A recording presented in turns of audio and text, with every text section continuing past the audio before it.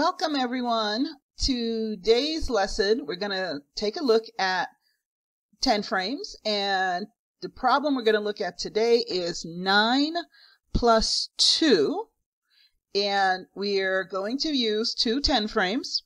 The one on the top is going to represent the 9. The one on the bottom we're going to use to represent the number 2. We're also going to be using counters. The red counters are for the number 9, and the purple counters are for the number 2. And remember, what we're trying to do is we're trying to learn how to make 10 to make it easier to do the problems. So we're starting with 9 plus 2, and we want to find out what does 9 plus 2 equal. So let's move the counters onto the 10 frames. So we'll start with the red counters, and let's start adding them. 1, 2, 3, 4, 5, 6, 7, 8, and 9. Okay, so there's 9 red counters for the number 9. Now let's take a look at the purple counters. So let's add the purple counters to the second 10 frame. 1, 2, so that's 2 to represent the number 2.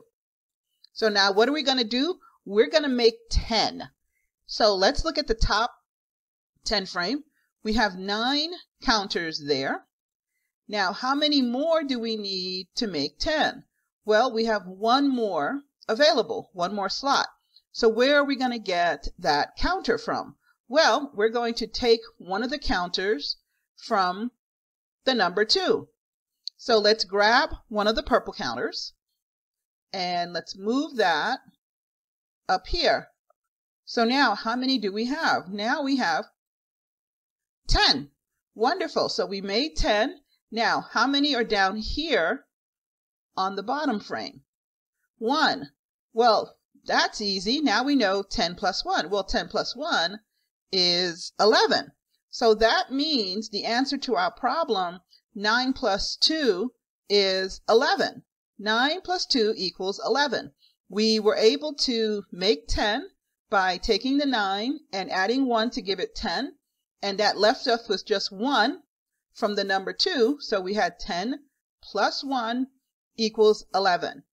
So now let's review this again. Okay, everyone, let's review what we just learned. So we started with the problem 9 plus 2, and we were trying to figure out the answer. And one way to figure out the answer is to make 10. We have two 10 frames over here. The first one represented the number 9. That's this part here. The second one represented the number 2. And we're trying to get to 10. So let's take a look at the number 9 10 frame. Do we have any more space on the 10 frame to make 10? And we do. We have one empty square on this 10 frame. So what we can do is down here where we have the 2, we can take one of those purple counters and we can move it to the number 9. Now this gives us 10. So now we have 10. So I'm going to cross this one out because that's no longer on here. We now have it here. So we have 10 plus 1, because we only have one counter left now on the second 10 frame. So 10 plus 1. Well, 10 plus 1, that's equal to 11. So 9 plus 2 is equal to 11 because we were able to make 10 and then have one left over, and that gave us 11. So 9 plus 2 is equal to 11, and 10 plus 1 is equal to 11. Now, because of the commutative properties of addition, if 9 plus 2 is equal to 11, we can switch these two numbers around and still get 11. So if 9 plus 2 equals 11, then 2 plus 9 equals 11. And the same for down here. If 10 plus 1 is equal to 11, because of the commutative properties of addition, we can switch these two numbers around and still get the same answer.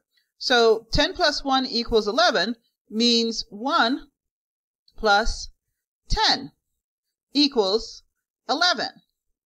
So look at that. We got to learn 4 new math facts. So the first one we started with was the 9 plus 2, trying to figure out the answer. 9 plus 2 we changed to 10 plus 10 plus 1, and that gave us 11, which means 9 plus 2 is equal to 11. And because of the commutative properties of addition, if 9 plus 2 equals 11, then 2 plus 9 equals 11, and 1 plus 10 equals 11. Thank you so much for watching Lesson 2. Please hit the subscribe button if you want to know when Lesson 3 comes out. Also, please feel free to ask any questions in the comment section.